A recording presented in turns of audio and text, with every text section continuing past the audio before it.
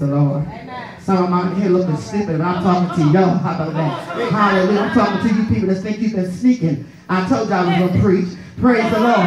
We become what we think about. So if your crowd or your crew is constantly dwelling in carnality, that's what you become. Look at your neighbor and say, we become what we think about. If all we talk about is how much sex we can get and who we're going to marry and how much money we want to make and how much time we want to go here, we become that. Amen. We become that. You sit around people that want titles and want recognition and don't care about the pastor. You become that. Take a neighbor, watch what you listen to. You better watch what you listen to. I don't care if it's your ride or die chick. I don't care if it's your best friend. You better watch what you listen to this season. Because somebody going to find themselves in a place they don't want to be. And you cannot blame the saints of God. You can't blame the leader. Because you did not obey. Help us, God. I'm moving on. Listen here. I've noticed in our culture today, that it lacks enthusiasm, perspective, and vision, Pastor. I've noticed that the culture we in, I'm talking about the church. We're not talking about those sinners. We're not talking about outside the doors. We're talking about the church. They lack enthusiasm. That was proven a while ago during praise and worship. I seen the time we come to God's house and was ready. We were ready because we were tired of the whole, especially Sabbath keepers. We were tired of the week's work, and we were, hey, it's the Sabbath, and we were ready to come in, and we were ready to do what God had us do. But many of you sit on Friday night and play around, and talk carnal, and talk foolish. So when somebody like this little girl comes in here and tries to usher us somewhere, we can't even get with it because your mind is correct. Yes, sir. Praise the Lord. Amen. Y'all quiet. Good. Isaiah know how I preach. He told me to preach, and I'm going to preach. Hallelujah. Maybe that's why dreams are not important in our heritage. Anybody know what dreams are? Anybody had dreams before? Some goals that you had? Come on, older people. Sometimes we've gotten kids and we didn't really want to have them early. We wanted to plan things out, and everybody here ought to have some dreams. If you didn't raise your hand, you need to ask God to help you get some dreams. Get some goals, because if you don't have no goals in your life, you're going to wander around aimlessly for nothing. Amen. I'm talking about that you can speak in tongues, you can lay hands, and you can prophesy. But if you don't have no goals and you don't set them on purpose, you're going to be a wanderer. Say, Lord, help me not to be a wanderer. So why would people stop dreaming after realizing that it only takes an action to catapult what was conceived in their minds? Come on, Apostle. Fear is false evidence appearing real.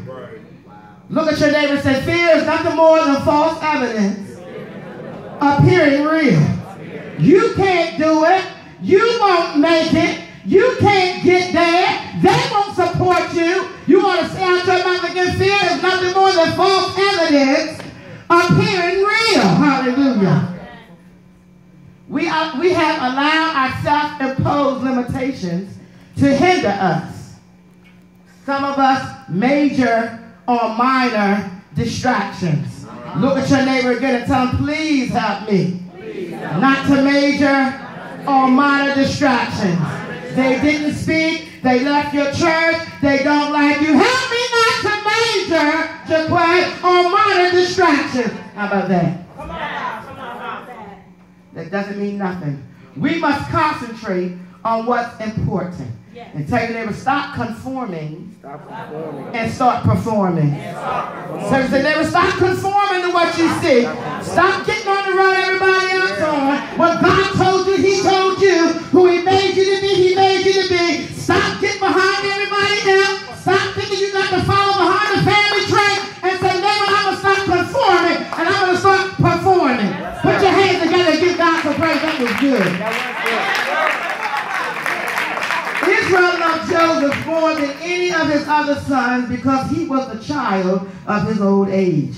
And he made him an elaborately embroidered coat. Let me tell y'all something. I don't care because of I'm the favorite child due to my inability to wallow in deceit, rebellion, and disobedience.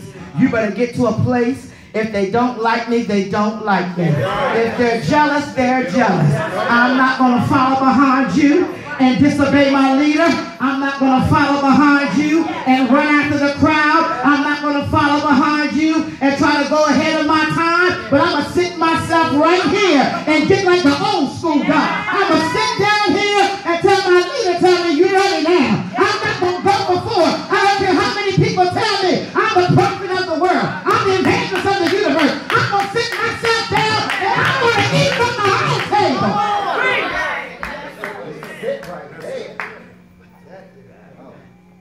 When his brothers realized that their father loved him more than them, and he did, they grew to hate him. Look at your neighbor and say, you better get some tough skin this season. Get some tough skin this season, neighbor. Because the more you obey and the more you're in a place, hallelujah, to be loyal, and the more you're in a place to submit, your people that you thought won't like you are going to be jealous. I'm talking about you preachers too. They're going to be jealous. And how they get that? Why did he ask them to preach on the services? Why did he ask them to do that? How did they do that? See, there is something about a son and a real daughter. When the parents need something, they don't have to get behind this pulpit and tell everybody, I gave my daddy $500. No. They just call you on your phone, say, meet me at McDonald's in the parking lot and slide you what you need. What you give me this for? God told me to come and give this to you. And I got to obey what he said because I want to be blessed and I want to go somewhere. And so, we can't be moved by people. Lord Chesterfield, an English statesman, wrote a passage. I'm almost done. The ways we learn. And it reads, there are 3 classes of people in the world. The first, learn from their own experience. Somebody say these people are wise. The second, learn from the experience of others. These people are happy. The third, neither learn from their own experience nor the experience of others. Somebody said these people are fools. Make sure you don't fall in that third class of people. Come on, sir. You got to look and see what's in front of you. God has placed people. I don't know why he has me going this way. He has placed people in your life to guide you. No, we